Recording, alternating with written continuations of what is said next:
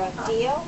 No, we had just paid a scalper 20,000 yen, or roughly $200, and now our family of 4 could experience the Japanese love for America's favorite pastime, baseball. In 2005, my husband Stephen and I traveled to Japan with our 2 young daughters and were lucky enough to visit the city of Kobe when the Hanshin Tigers were in town. They were hosting the Tokyo Giants at Koshien Stadium that warm summer night, and the crowd of 50,000 die-hard fans was humming with excitement over the sold-out game. More than humming, actually. The noise level at a Japanese ball game is absolutely deafening. The home team and visiting team each have their own cheering sections. There are cheers for every player that comes up to bat, and the fans chant them in unison, while smacking miniature plastic bats in rhythm. These bats are used for other purposes as well. When the Tigers' big slugger was intentionally walked, the lady next to me, obviously a Tigers fan, expressed her outrage by shouting and whacking her bats mercilessly on the fence.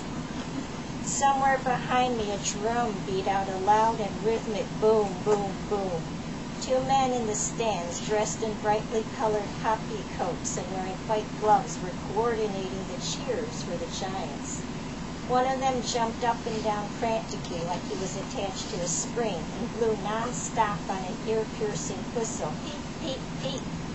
And suddenly, when the half inning was over and the Tigers came up to bat, the cheering and noise around us stopped. This was Japan, after all, and it is rude to cheer or boo when the opposition is up. Or maybe they were just exhausted from all that shouting and jumping and it had to catch their breath. Now, from the opposite side of the stadium, it was the Tigers fans' turn to make some noise and wave a huge flag from the stands. Even though we weren't in the official Tigers cheering section, there were plenty of Tigers fans where we sat, like the lady next to me who screamed and clapped her bats incessantly. No hot dogs or Cracker Jack at a Japanese ballpark. Instead, I got a bento, a box lunch with rice and fried pork cutlet. I was disappointed, though. Like most baseball park food back home in Chicago, it was overpriced and mediocre. Maybe I should have gotten the curry rice instead. But better to do what some other fans do, bring their own bento, no doubt purchased at a convenience store on the way to the park. During the 7th inning stretch, everyone in the stands released long, skinny balloons, punctuating the night sky with bright flecks of green, orange, and blue, like fireworks without the big bang. The Tigers went on to win over the Giants, and the player who made the winning run was honored afterwards. The 2 Tigers mascots, Tolucky and Lucky, ran out and cavorted around the field. They were, of course, 2 people wearing tiger costumes. Tolucky, the boy tiger, and Lucky in her tiger skirt, the girl.